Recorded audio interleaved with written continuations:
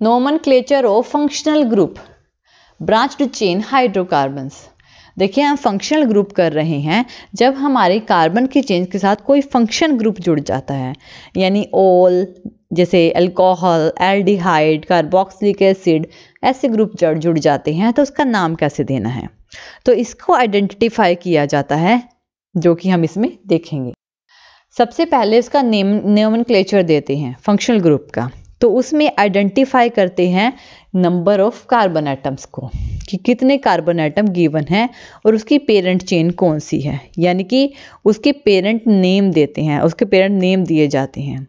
जो कंपाउंड है 3 कार्बन्स है 4 कार्बन्स है उसके अकॉर्डिंग। अब देखिए जो फंक्शन ग्रुप होता है उसमें जो नाम होता है, जो कंपाउंड का नाम होगा, जो कंपाउंड जुड़ा हुआ है वो प्रीफिक्स में ज़्यादातर लगाया जाता है, लेकिन प्रीफिक्स और सुफिक्सेस में दोनों में यूज़ किया जाता है। सुफिक्सेस में हम अपने फंक्शनल ग्रुप को जोड़ते हैं, सुफिक्सेस में नाम वो लगते हैं जो हमारे फंक्शनल ग्रुप होते हैं।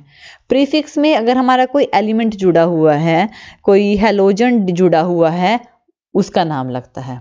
एग्जाम्पल देखते हैं, मान लीजिए कि हमारा कोई हैलोजन जुड़ा हुआ है चेन के साथ, तो क्या होगा।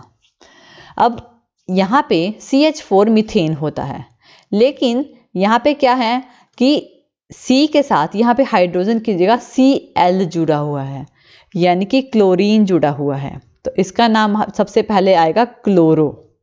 ठीक है, सबसे पहले प्रीफिक्स आता है जो जुड़ा हुआ है उसको बोलेंगे क्लोरो।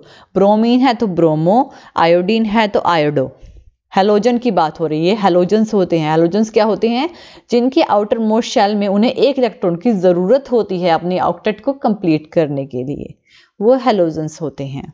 अब आगे क्लोरीन जुड़ा हुआ है तो इसे बोलेंगे क्लोरो।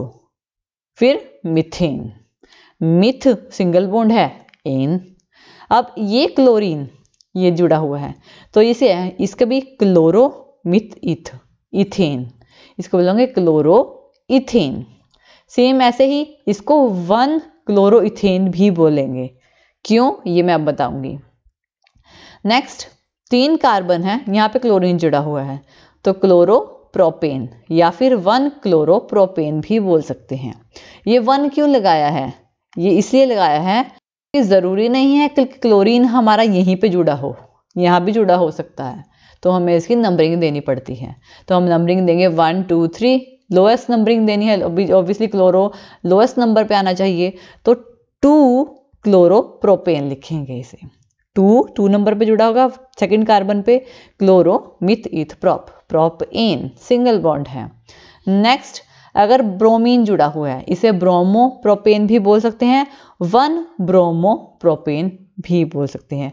ब्रोमीन जुड़ा हुआ है तो ब्रोमो, क्लोरीन जुड़ा हुआ है तो क्लोरो, आयोडीन जुड़ा हुआ है तो आयोडो। अब जैसे कि आयोडीन यहाँ पे सेकंड कार्बन के साथ जुड़ा हुआ है तो 2 आयोडो मिथ इथ प्रोप, प्रोपेन। तो ये तो हो गए हमारे, जो अगर हमारा कोई हैलोजन जुड़ा हुआ है उसको प्रीफिक्स में लगाना है क्लोरो ब्रोमो आयोडो। लेकिन अगर कोई हमारा फंक्शनल ग्रुप जुड़ा हुआ है तो उसमें क्या करना है, हम उसमें क्या नाम है सुफिक्सेस में उसके ग्रुप के नाम के अकॉर्डिंग लगाएंगे। मान लीजिए OH group, bond OH group जुड़ा हुआ है। OH ग्रुप का मतलब है अल्कोहल, अल्कोहल ग्रुप। अब यहाँ पे ये मिथ इथ, यहाँ पे H होता तो इथेन होता, लेकिन H की जगह OH ग्रुप जुड़ गया है तो ये जो है ये एथेनॉल बन गया है। जहाँ पे OH ग्रुप जुड़ जाता है वहाँ पे सुफिक्सेस में ऑल लगा देते हैं तो ये है इथेनॉल। अब इथेन में E को हटाकर ऑल लगा दिया जाता है जिससे ये एथेनॉल बन जाता है OH ग्रुप जब जुड़ता है। ऐसे ही प्रोपेनॉल, मिथ इथ प्रोपेन में E हटाकर लास्ट वाला ऑल लगा देंगे तो प्रोपेनॉल, ऑल लगता है लास्ट में, ये है मिथेनॉल। मिथेन E हटा के ऑल लगा देना है जब OH ग्रुप जुड़ा है जो कि अल्कोहल है। दूसरा है एल्डिहाइड ग्रुप। एल्डिहाइड ग्रुप कौन सा होता है, COH ग्रुप, ये होता है COH ग्रुप। जब कोई एल्डिहाइड जुड़ा हुआ होता है तो लास्ट में एल लगता है, ठीक है ना, एल। जैसे कि ये एक कार्बन है तो ये मिथ है, तो ये है मिथेनल।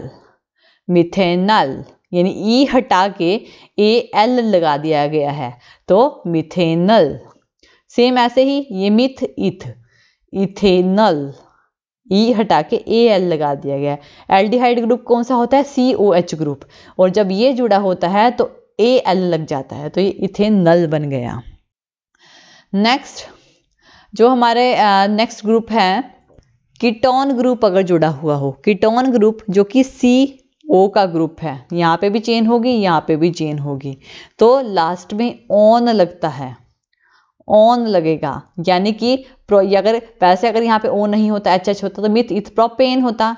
अभी प्रोपेन में ई हटा के ऑन लगेगा, ये कीटोन ग्रुप है ये वाला ग्रुप, तो ये है प्रोपेनॉन, प्रोपेनॉन। नेक्स्ट है COOH ग्रुप। ये ग्रुप जो होता है इसे कार्बोक्सिलिक एसिड बोलते हैं। तो इसमें जो मीथेन इथेन होते हैं लास्ट में ई हटाकर ओइक एसिड लगा दिया जाता है, ओइक एसिड। जैसे कि ये है, यहाँ पे COOH है, एक हाइड्रोजन है, तो ये क्या है? Methane नोइक acid, methanoic acid.